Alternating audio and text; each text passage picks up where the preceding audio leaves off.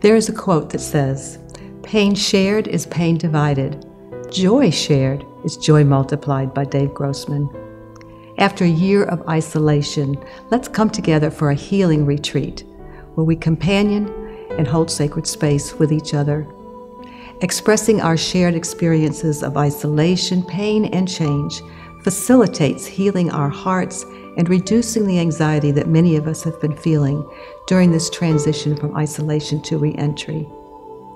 We will practice a variety of modalities to identify our feelings, to confidentially share our experiences, and to heal, and discover how the divine has shown up during the pandemic and also continues to show up in our lives as we re-enter into the world back to a new normal.